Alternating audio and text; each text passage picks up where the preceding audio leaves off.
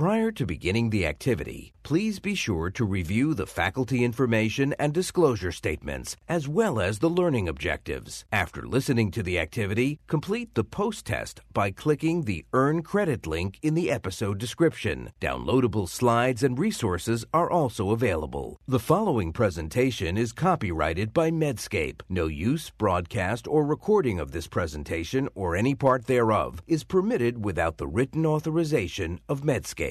The following presentation is part of a certified educational activity provided by Medscape Education and supported by an educational grant from Regeneron.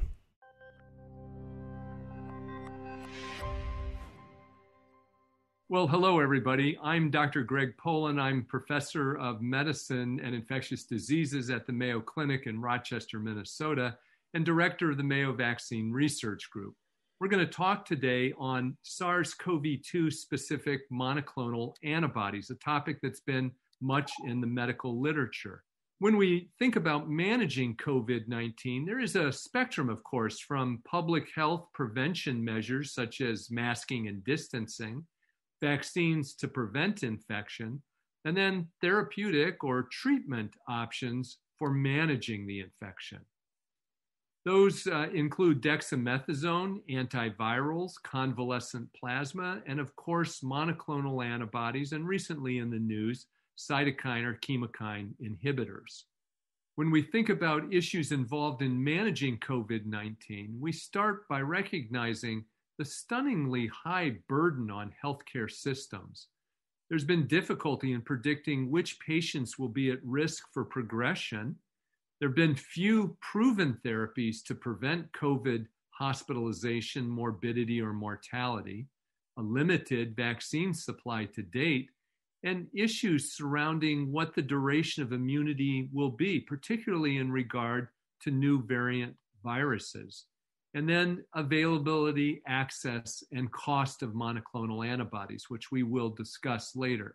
When we look at an animation of the SARS-CoV-2 virus, like all coronaviruses, the SARS-CoV-2 virus is a single-stranded RNA genome surrounded by a lipid protein coat. The RNA genome encodes for 4 major structural proteins, including the membrane or M protein, the nucleocapsid or N, and the envelope or E protein, which contribute to virus particle assembly, replication, and release. The 4th one, the spike protein, binds to the host cell receptor, ACE2, and fuses the viral membrane with the host cell membrane, allowing viral entry into the host cell. So when we think about monoclonal antibodies, that is important to understand because monoclonal antibodies are neutralizing recombinant antibodies directed toward viral spike proteins, but in this case, they are recombinant IgG1 antibodies, which fortunately have a long half-life on the order of 30 days and can be used in therapy. The other thing that we need to start with is an understanding of this S protein. It consists of 2 subunits, the trimeric S1 subunit, which has the receptor binding domain, and the S2 subunit, which helps with membrane fusion and trafficking inside the host cell. So neutralizing antibodies are key in providing protective immunity for viral diseases. They act by preventing viral cell binding and entry. Monoclonals then, against SARS-CoV-2, target the receptor binding domain, or RBD, of the S protein, thereby preventing the S protein from binding to the host cell, or ACE2 receptor. And therefore, what monoclonal antibodies do is block the attachment of the SARS-CoV-2 virus to the host cell, a critical step, of course, in viral infection. So the role of monoclonal antibodies in treatment is still evolving. There are a number in clinical trials, but the potential benefits being examined in outpatients with mild to moderate disease include reduction in viral burden, prevention of worsening of symptoms, and the chance to reduce hospitalization rates. There are 4 monoclonal antibodies that have received an EUA, or emergency use authorization, from the FDA. Lanivimab, etesevimab, casirivimab, and imdevimab have all received this EUA. And you see that 2 of them are in combination. So let's look at these trials. The scientific basis of these studies is the complications and death result from high viral burden. So the hypothesis is that a decrease in viral burden would lead to clinical benefit. So in other words, by decreasing viral titer, might we decrease hospitalization, symptoms, and death? So let's take the BLAZE study, which stands for Blocking Viral Attachment and Cell Entry with SARS-CoV-2 Neutralizing Antibody.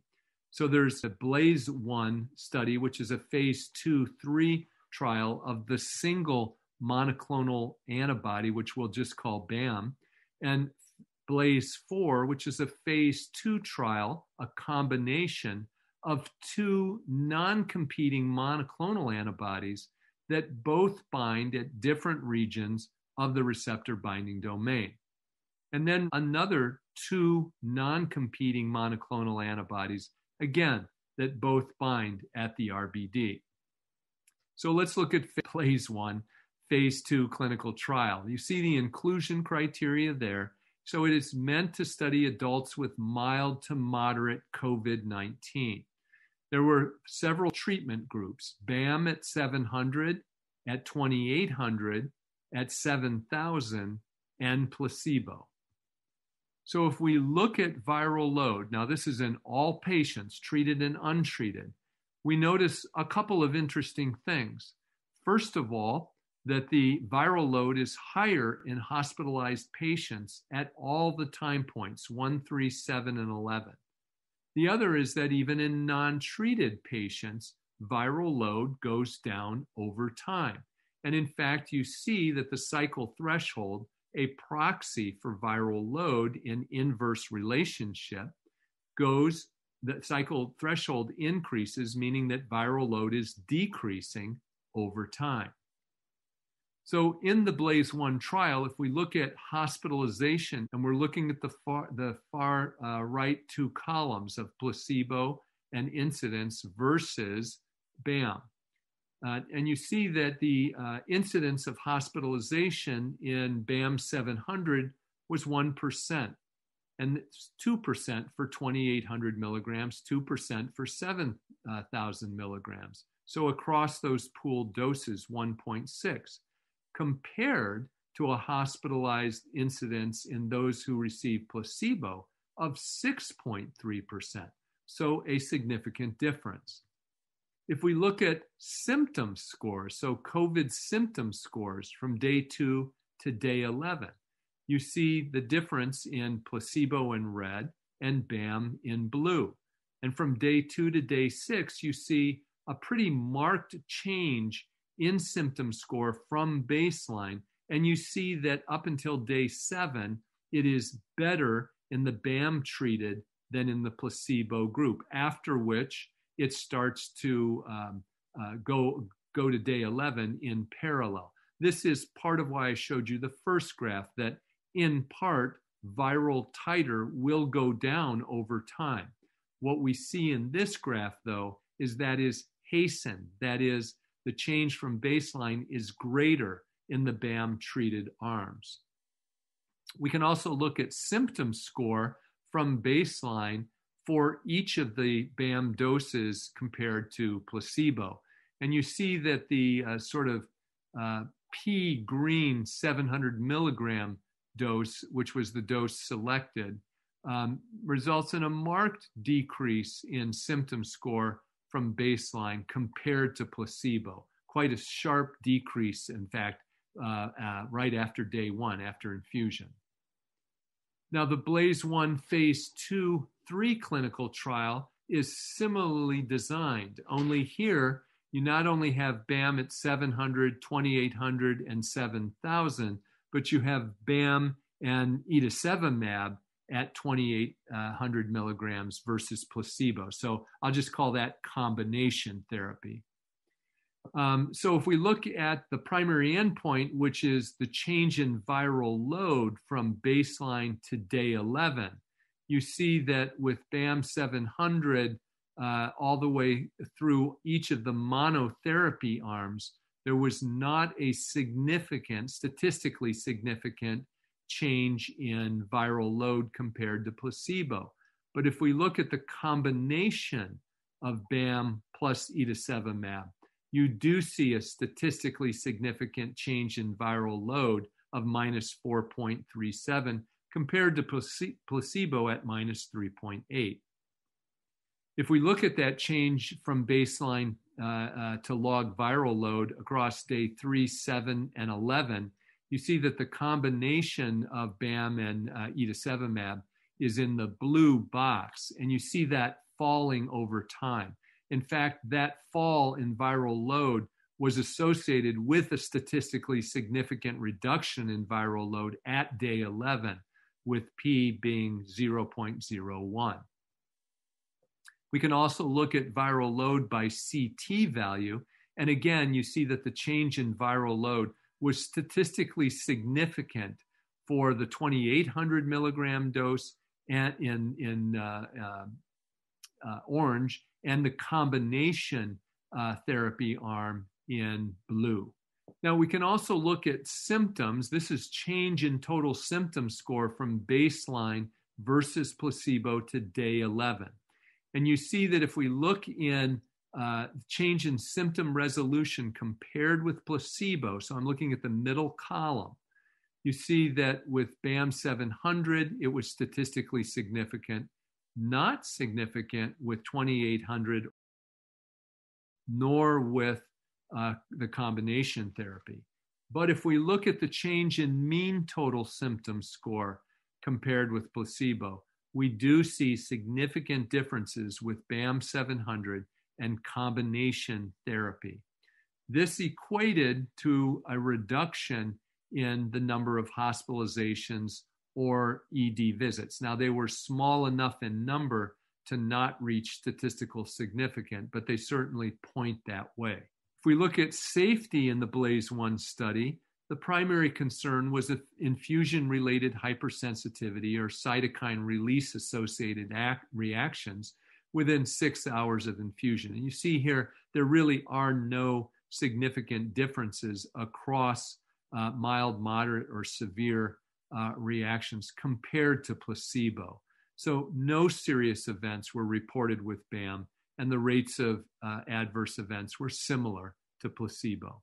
BLAZE-2 is a phase 3 randomized double-blind placebo-controlled trial of BAM versus placebo in adults at high risk of exposure because they reside or work in a skilled nursing or assisted living facility. The study design calls for BAM versus placebo with an efficacy assessment over 8 weeks. We do not yet have those data, but we look forward to them in terms of prevention of infection and prevention of symptoms of any given severity in those already infected. So this will be very interesting and represents a prophylactic use of the antibiotic, of the monoclonal. All right, we'll go now to the CoV-2. As I said, it's a mixture of two non-competing monoclonals, casirivimab and indevimab, and each of those is given in equal doses in the cocktail. Again, set up very similar to what we saw with the BLAZE trials. In this case, it's the combination at 2.4 grams, at 8 grams, or placebo. So the pre-specified virologic endpoint was a time-weighted average change from baseline in viral load through day 7. And what you see here are differences from placebo overall, and the most interesting, I think, on the far right-hand side, in those who were antibody negative, that is, who had not yet initiated a COVID-19 immune response as measured by antibody. And you see there pretty significant drops in log copies of viral load on the order of 0.6 or so. So if we look at that viral load over time, now this is difference in change from baseline to day 7, you see that the reduction in viral load in the treated versus the placebo group is significantly different, with the fastest reduction in the first 3 days after receiving either the cocktail at 2.4 or at 8 grams. We can then divide that into the serum antibody negative on the left and the serum antibody positive on the right. And you see that that reduction in viral load among treated patients was much more striking in those who were antibody negative at baseline. Now think about why this is. For those who have not yet initiated an antibody response, a monoclonal that rapidly drops viral titer is very helpful.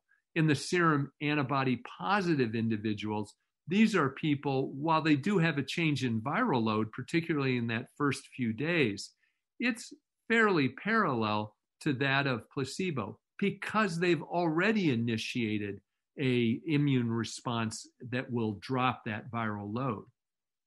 Now, we can also look more closely, and these, if you will, are divided into 4 graphs looking at greater than 10 to the 4, 10 to the 5, 10 to the 6, and 10 to the 7.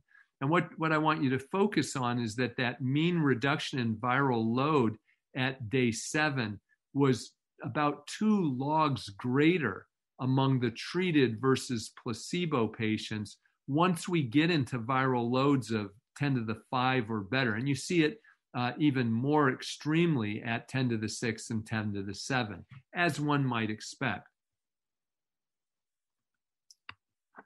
All right, interim analysis, since this is an ongoing trial, is to look at the percentage of patients with at least one medically attended visit.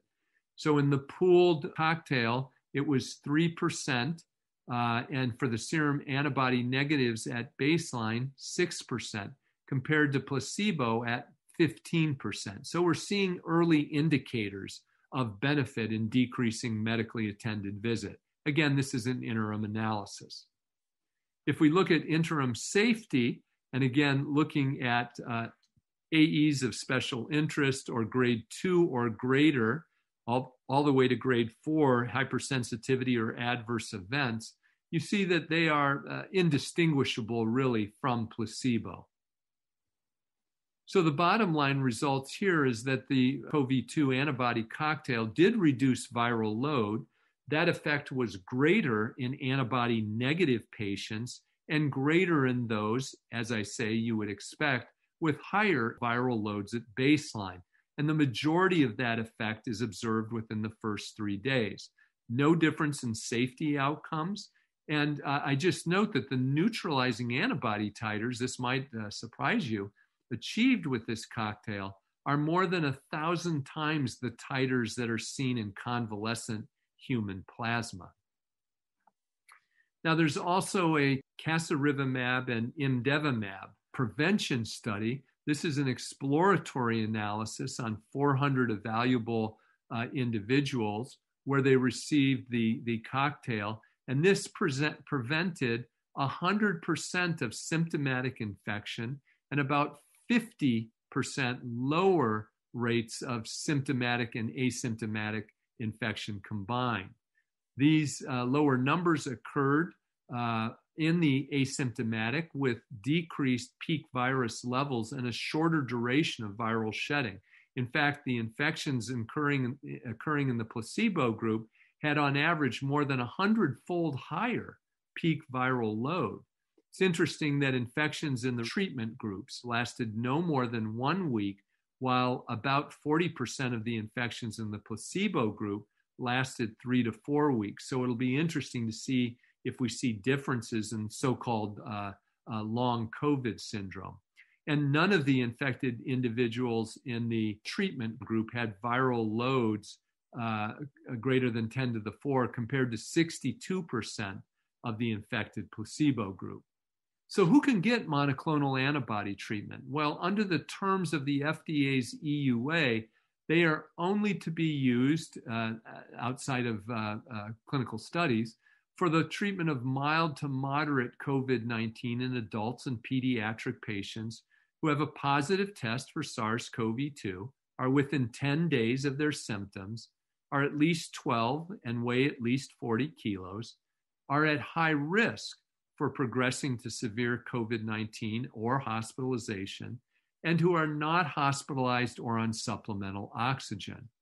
Now, I won't read all of these, but I have the adults on the left side and pediatric 12 to 17-year-olds on the right-hand side. And they are, as you would expect, individuals who are high risk because of comorbid medical conditions they have or age. So if we look at the IDSA guidelines on BAM monoclonal antibody treatment, they recommend against the routine use of BAM in ambulatory patients.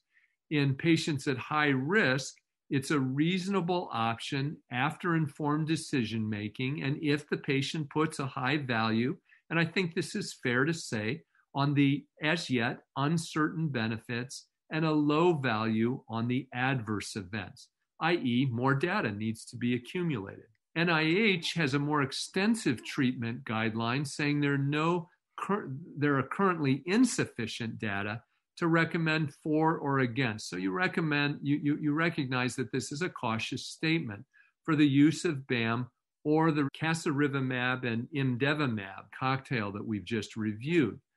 For high-risk patients who meet the criteria, it's appropriate to discuss that as part of shared clinical decision-making. They do go on to say that BAM and the casirivimab and imdevimab cocktail should not be considered the standard of care at this point for the treatment of patients with COVID-19. And that's because there are no comparative data. We need larger studies and longer-term data. They also mention that patients who are hospitalized should not receive these drugs outside of a clinical trial, and that's because they've not shown benefit that late in the course of disease.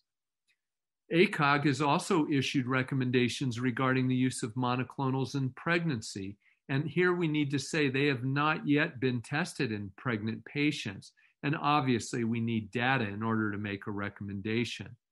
They do say, though, that it could be used in patients with mild to moderate COVID who are at high risk for progressing to severe disease.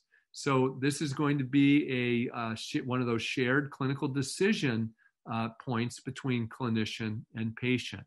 So one of the issues is that as of December, the federal government had allocated more than 500,000 doses to states, but only 378,000 doses had actually been distributed. And of those, only 20% of the supply had been used.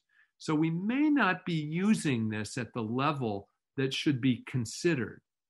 I think the reason for that are some challenges: lack of awareness and availability, the EUA mechanism, for burdened hospital care systems, the need for IV infusion, some uncertainty about who might progress to severe disease, and the timing. There's a relatively narrow window within which these are appropriately used. There are also issues of cost, questions about efficacy against variant viruses, whether these might have a propensity to drive escape variants, the necessity, as I mentioned, of infusion availability, and a recommendation for delaying immunization for those who have received monoclonals by 90 days. So one of the concerns and questions that I frequently get concerns this idea of escape variants. In other words, would the use of a single monoclonal antibody provide a mutational pressure on the virus to escape that pressure? And I think we have to say that at least theoretically, and there's some early indicators that that is possible. I think that's the reason that manufacturers have gone to using two non-competing monoclonal antibodies, so combination therapy in cases like this. Both, again, attach to the receptor binding domain and can inactivate viral binding based on that.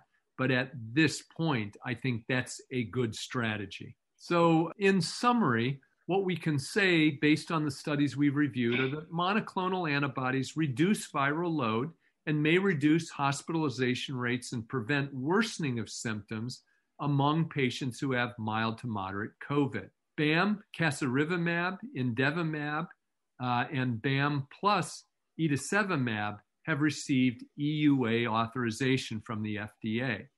This combination of BAM plus etesevimab reduces viral load and appears to reduce symptoms and hospitalizations.